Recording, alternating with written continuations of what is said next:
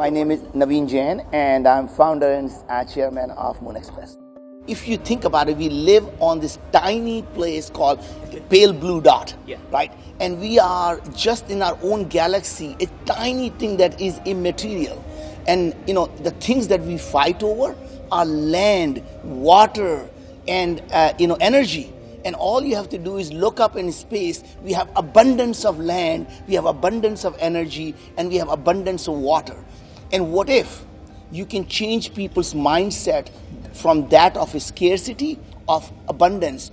The only reason people believe that things are scarce because somehow they believe that living on the moon or Mars or Titan or Europa is not possible.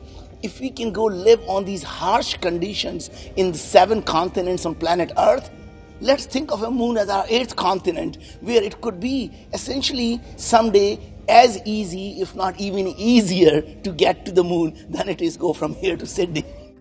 We are the only company in the universe that currently has a permission to leave Earth orbit and land on the moon. And many people falsely believe that whether it is going to space station or Richard Branson doing the space flight, they're all leaving the Earth orbit and they're all going to space. I mean, they are all actually still a low Earth orbit, not even in the geosync orbit. No private company has ever left Earth orbit. When we land on the moon, not only we become the first company to do so, we actually are now the 4th superpower after United States, Russia, and China to have landed on any planetary body.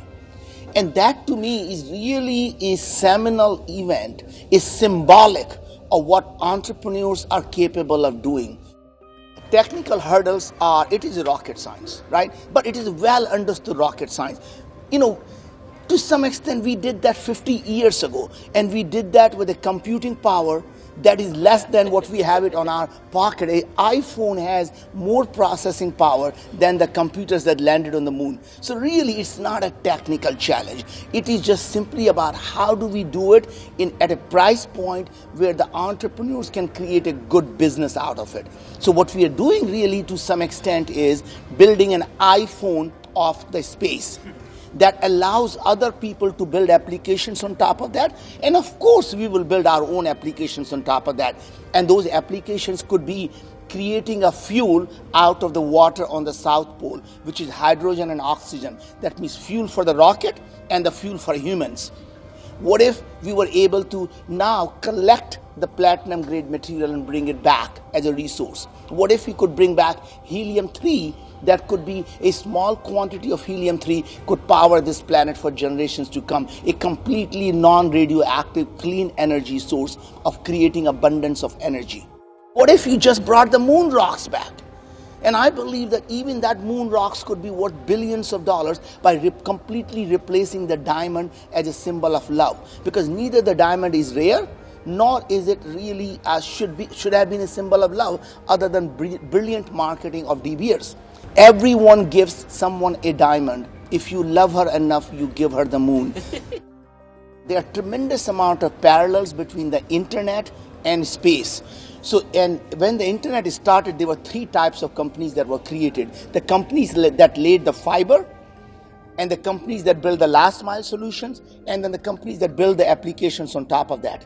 The companies that are building the rocket are really the fiber of the space. Companies that are building the lander technologies are really the last mile solutions. And the companies that are going to be building the applications on top of that are really the ones that are going to be driving the most amount of value. Now the question really comes down to it, what application in the space will capture the people's imagination? When iPhone was announced, and if Steve Jobs were to ask every single person, hey, we're going to have an app store, what app would you like on this phone? There is not a single person who would have said, you know what?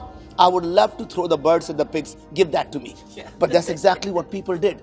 And it took 9 years after that to recapture people's imagination. It was called Pokemon Go.